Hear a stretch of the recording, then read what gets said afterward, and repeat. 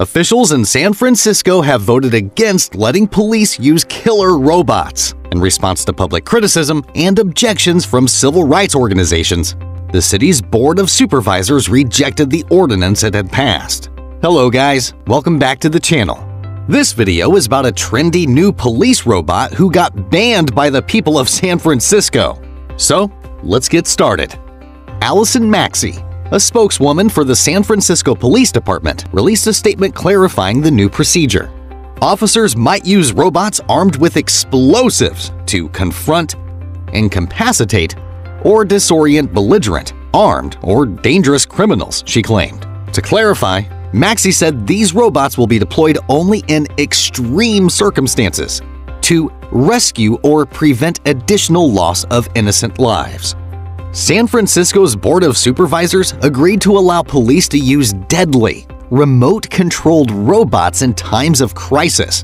In such a scenario, officers can employ ground-based robots to carry out deadly action when the risk of loss of life to the staff of the public or officers is imminent, and officers cannot suppress the threat despite using alternative force alternatives or de-escalation measures.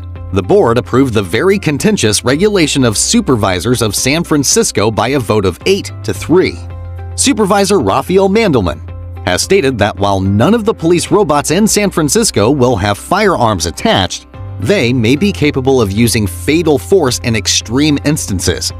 On Twitter, he explained that the policy allows for using deadly force by autonomous vehicles when the risk of death to civilians or police personnel is imminent and surpasses any other force choice. Chief Bill Scott of the San Francisco Police Department told CNN last week that the robot's lethal capability would only be used in self-defense. He also mentioned that officers with particular training would be in charge of controlling the robots.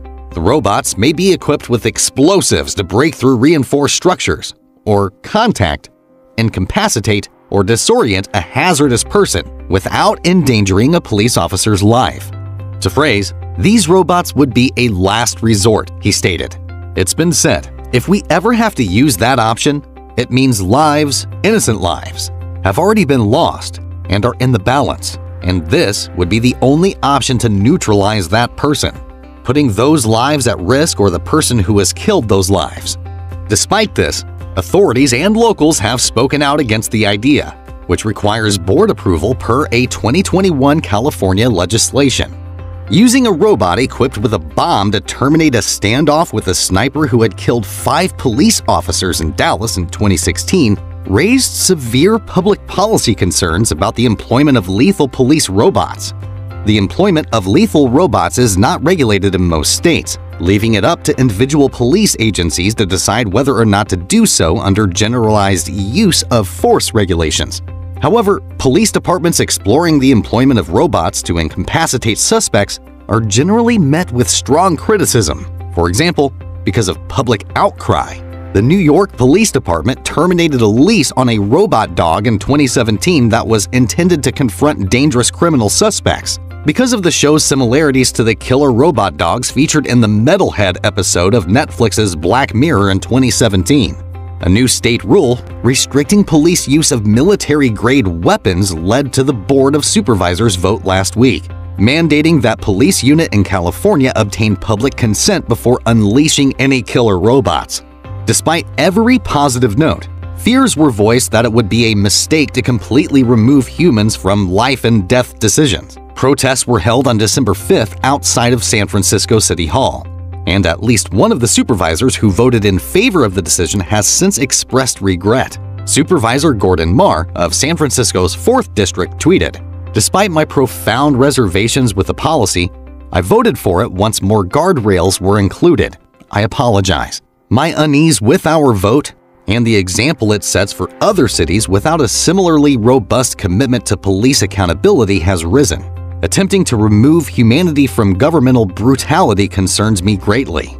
According to Jonathan Aitken, a top university teacher in robotics at the University of Sheffield in the UK, the question presented by supervisors in San Francisco is ultimately about the value of life. He says that lethal force is never used without careful deliberation, which is true of police and military operations. Decision-makers taking life or death actions at a distance may lack the necessary background information to make informed choices.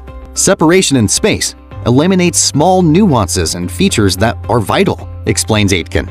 Not because the operator will think about them, but because they might not be included in the data sent to the operator. This can cause inaccuracies. Mistakes can have fatal consequences when it comes to using deadly force. And while that's all for today, do let us know what you think of the police robot, and should there be robots doing a human job? To catch us soon though, click on the bell icon. Until then, take care, and we'll see you soon.